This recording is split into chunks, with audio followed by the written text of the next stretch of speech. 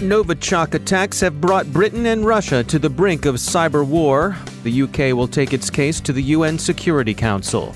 Twitter and Facebook have completed their testimony on Capitol Hill, but investigation of tech's role in influence operations and public discourse continue. So do concerns about election security. Unpatched micro-tick routers are being exploited in the wild.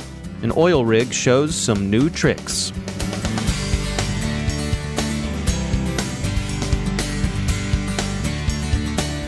Now I'd like to share some words about our sponsor, FireEye.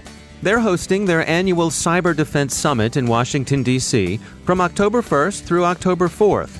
The first 2 days are devoted to introductory, intermediate, and advanced training. It's hands-on, small group, and interactive, and it's going to be conducted by some of the best in the business, FireEye's experienced cybersecurity experts. Check out the list of courses at summit.fireeye.com. But of course there's more, and you won't want to miss that either. The 64th U.S. Secretary of State, Madeleine K. Albright, will be there to deliver the guest keynote. Her topic? Economy and Security in the 21st Century. And former Home Depot CEO Frank Blake will share what he learned from his company's 2014 data breach. Don't miss it. To learn more and to register, go to summit.fireeye.com. That's summit.fireeye.com. And we thank FireEye for sponsoring our show. Major funding for the Cyberwire podcast is provided by Cylance. From the Cyberwire studios at Data Tribe, I'm Dave Bittner with your Cyberwire summary for Thursday, September 6, 2018. The day's biggest story comes from the United Kingdom. We may be seeing something that amounts, almost, to declared cyberwar between the UK and Russia. British Prime Minister May told Commons yesterday that the government had identified the attackers responsible for the Novichok nerve agent attacks. Those attacks were an attempted assassination of a former GRU officer, Sergei Skripal, and his daughter Yulia, back in March. Skripal had been living in the UK after being exchanged in a spy swap with Russia. He'd been working for British intelligence. Prime Minister May named Alexander Petrov and Ruslan Borisov, characterizing them as GRU operatives. She said the attacks were almost certainly approved at a high level. Other leading conservatives were equally direct. The chairman of the Commons Foreign Affairs Committee, Tom Tugendhat, said there's no doubt the attacks were state-ordered and President Putin bears responsibility for a warlike act. The Prime Minister said that the full range of tools from across our national security apparatus will be used against the GRU. That full range of tools is understood to encompass principally offensive cyber operations. The Prime Minister briefed U.S. President Trump Tuesday, Canadian Prime Minister Trudeau yesterday, and has requested an emergency meeting of the United Nations Security Council. Russia has consistently denied any involvement in the Novichok attacks, demanding to see the evidence and claiming that the incident is an Anglo-American provocation, probably aided and abetted by the Czechs. Essentially, no one believes this, certainly not outside of Russia, and probably not within Russia either. The two GRU officers named, and whose names Russian President Putin's foreign policy advisor, Yuri Ushakov, told reporters do not mean anything to me, will be prosecuted if British authorities can get their hands on them, and GRU-associated organizations will face a range of sanctions, but from what's being said in London, this won't be a simple matter of law enforcement or sanctions. The story is still developing, but active cyber offensive operations against Russia by the UK and possibly the other four of the Five Eyes seem highly likely.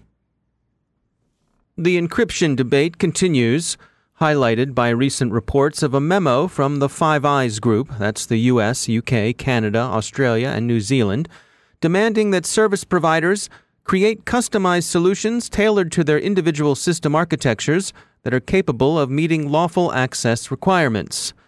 Many read that as being a backdoor. Robert Anderson is a principal at the Chertoff Group and previously worked in the FBI. No, I think my position on this, quite frankly, especially over the last 3 years since I've been in the private sector and left the FBI after I retired, it's changed. One of the reasons it has changed is because between running practices in the private sector that respond to cyber breaches of, personal identifiable information, banking information, and a variety of other things. I think that the tech companies that are producing different levels of encryption have a fiduciary responsibility to their clients to make sure that that can't be breached. I think when you do put in backdoors, and I've seen it a lot in the several thousand breaches that I've run for clients since I've left the FBI, it opens up risk to hundreds of thousands of people.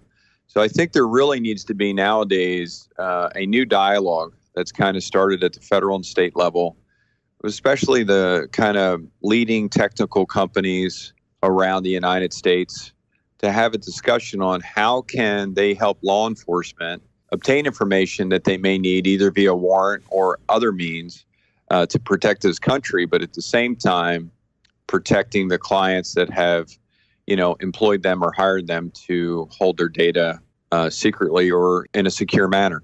So can you take us through what would that dialogue sound like? I think the first thing that you need to have a start is a common ground. There's a lot of information that, quite frankly, state, local, municipal law enforcement, and even some federal law enforcement organizations really don't know how to mine.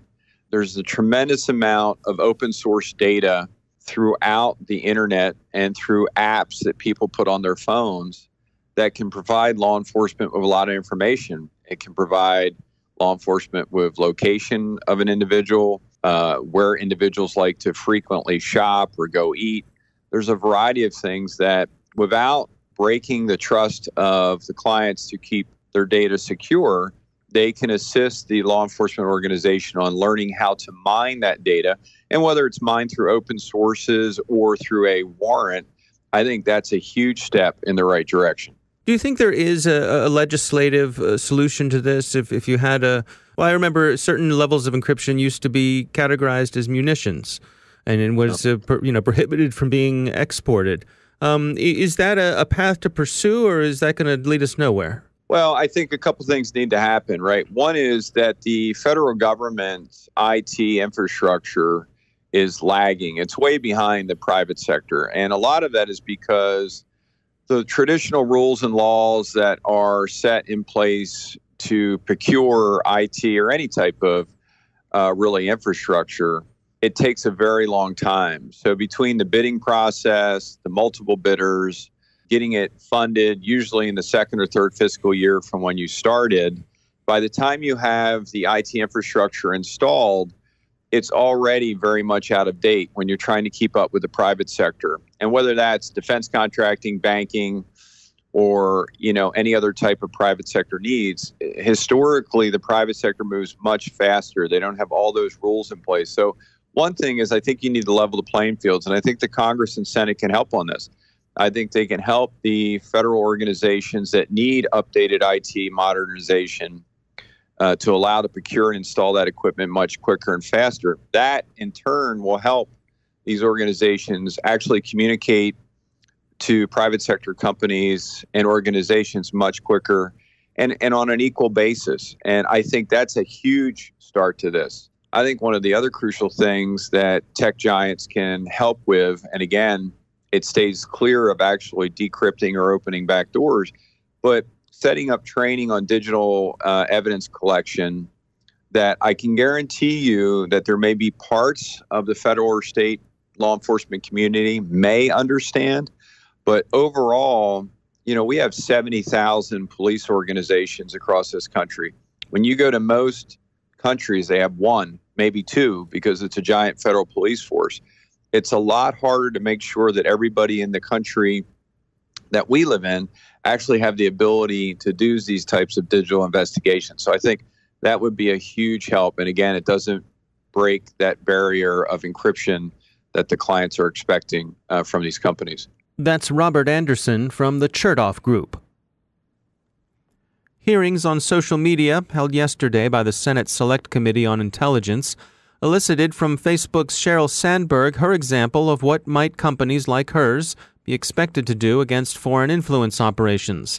Suspend inauthentic accounts, the way Facebook, Google, and Twitter did when FireEye tipped them to such accounts' links to Iran's government. She said, quote, "In our mind, that's the system working," end quote. But larger questions about disinfecting online nastiness remained unanswered, quite possibly because they're unanswerable. The U.S. Department of Justice announced that it will be looking at social media providers for signs of suppressing certain kinds of expression and for engaging in anti-competitive practices. We turn to notes on evolving threats that industry researchers have had their eyes on recently. Kihu 360 warns of multiple malware attacks spreading across vulnerable, unpatched micro-tick routers. They've identified more than 370,000 vulnerable devices. The vulnerability in question was patched in April, so this represents another case in which threat actors are exploiting known issues. Micro-tick routers are widely used and have been the subject of several waves of attack. One of the better-known earlier waves involved exploits WikiLeaks publicized in its Vault 7 leaks. Palo Alto Networks reports that Iranian threat actor Oil Rig has adopted a more evasive variant of the Oops.IE Trojan. Oil Rig has been active against government targets in the Middle East for some time, against, to be specific, regional rivals of Iran. It's shown considerable resourcefulness in adapting commodity tools and adding useful functionality as it becomes available. It's now doing so with its incorporation of the Oops.IE Trojan. This malware starts its execution by conducting multiple checks for virtualized environments and sandboxes. It checks such items as CPU fan information, a first for Oops.IE, temperature, mouse pointer, hard disk, motherboard, time zone, and human interaction. In checking for time zone, it executes only if it finds itself in 5 specific time zones. Then the Trojan sleeps for 2 seconds, moves to the app data folder, and ensures persistence. How is Oil Rig spreading this ingenious payload? Through a familiar and well-proven method: spear phishing. The Billington Cybersecurity Summit is running today in Washington, D.C. As it always does, the summit will feature leaders from government and industry sharing their perspectives on threats, risks, innovation, and investment. You'll find our live tweets from the conference in our Twitter timeline if you haven't seen them already, and we'll have more on the proceedings in upcoming issues of the Cyberwire.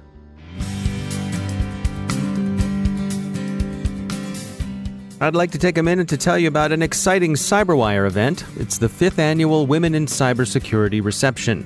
It's taking place October 18th at the International Spy Museum's new facility at L'Enfant Plaza in Washington, D.C.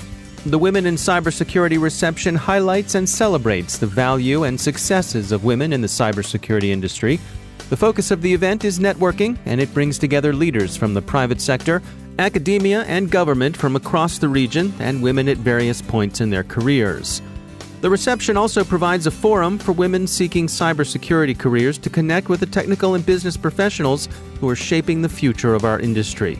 It's not a marketing event, it's just about creating connections. We're grateful to our sponsors. Here are some of them. Our hosting sponsor is Northrop Grumman. Our presenting sponsors are CenturyLink and Cylance.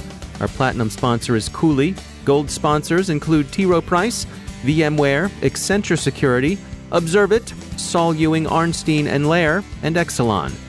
Tune in tomorrow, we'll share some more of our sponsors. And if your company is interested in supporting this important event, we still have a few sponsorship opportunities available. As it's been in previous years, this is an invitation-only event. We do it this way to ensure a mix of women with diverse backgrounds and at different career levels. If you're interested in getting an invitation to this year's event, tell us a little bit about yourself and request one at our website, thecyberwire.com/WCS. That's thecyberwire.com/WCS. We look forward to hearing from you, and we hope to see you there.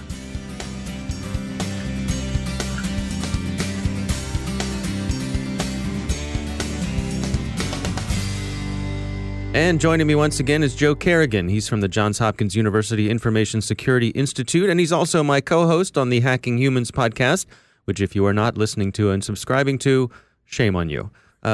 So, Joe, welcome back. Hi, Dave.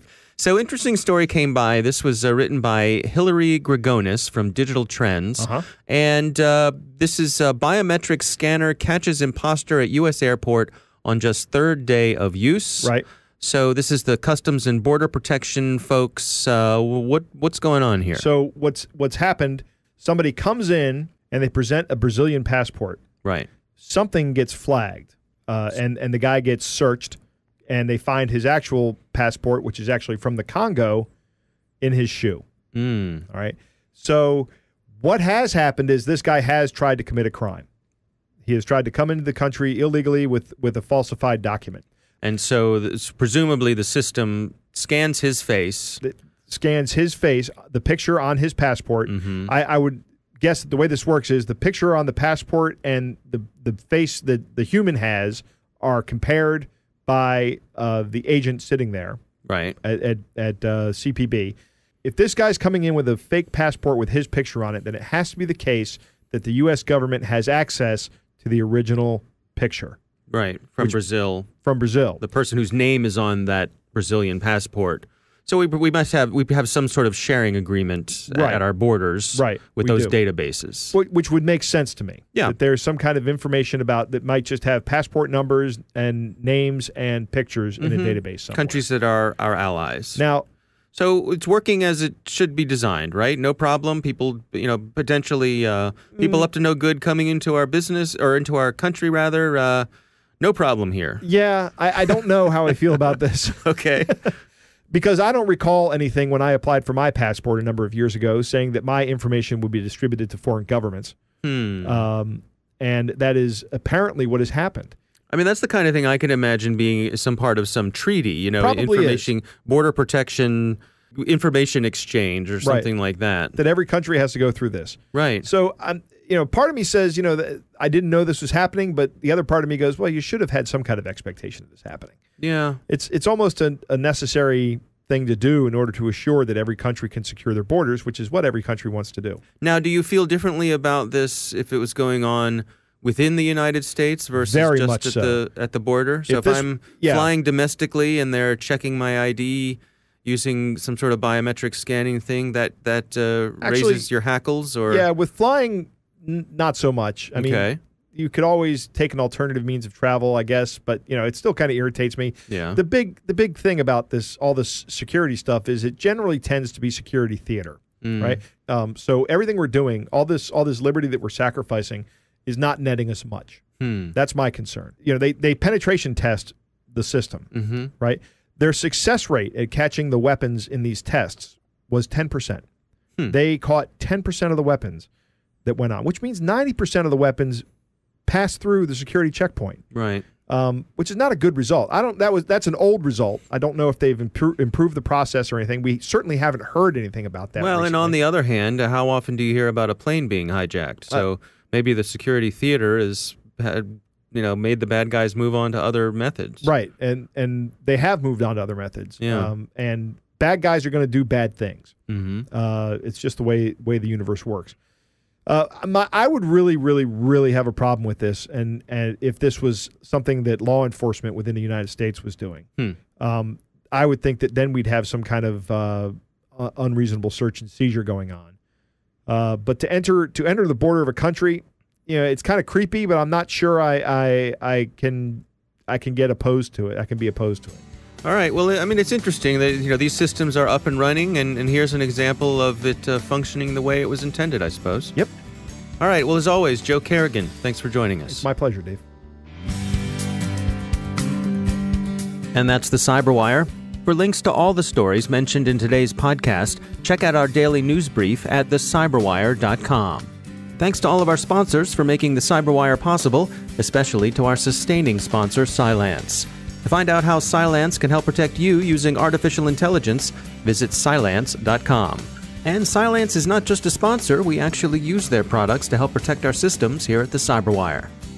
And thanks to our supporting sponsor, VMware, creators of Workspace ONE Intelligence. Learn more at VMware.com. The Cyberwire podcast is proudly produced in Maryland out of the startup studios of Data Tribe, where they're co-building the next generation of cybersecurity teams and technology. Our Cyberwire editor is John Petrick, social media editor Jennifer Iben, technical editor Chris Russell, executive editor Peter Kilpie, and I'm Dave Bittner. Thanks for listening.